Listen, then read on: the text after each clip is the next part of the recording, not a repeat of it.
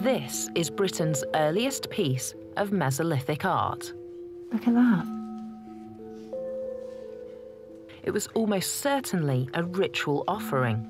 So this is possibly 11,000 years old. Indeed, and it probably looks very similar to when it was first made and worn. Okay. So this object is made of shale, which is a type of stone, and it's found locally to Starkar in the form of water-worn pebbles. And they've obviously drilled a hole here to make it into a pendant. They have. The pebble shape is natural. There aren't signs of it being worked, but the drilled suspension hole and these very faint engravings would have been made using flint tools, many of which have been found at Starkar.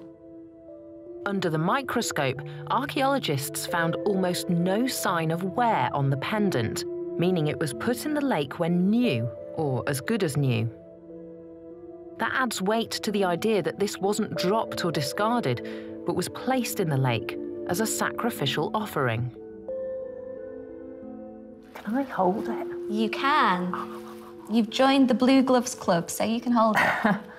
I feel genuinely quite nervous. It's fairly fragile, so... So don't drop it? So don't drop it. I can see the headline now. TV host breaks rare artifact. Let's not do that then.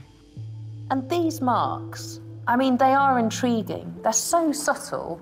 This isn't a bling piece of jewellery to show off to the rest of the tribe.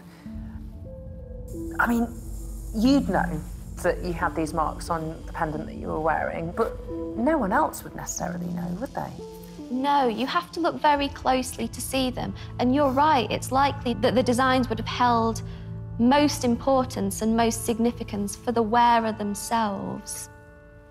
What do you think it's a design of?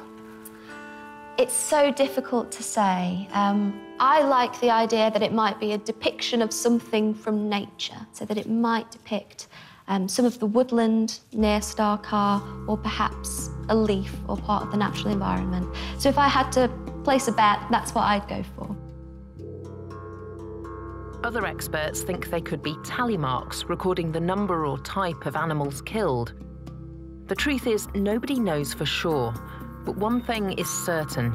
This was, and is, a very special object. So special, some experts suspect it may have been worn by a shaman. What an absolute privilege to be able to hold something that was special to someone living in Starkar 11,000 years ago. Gives me the tingles.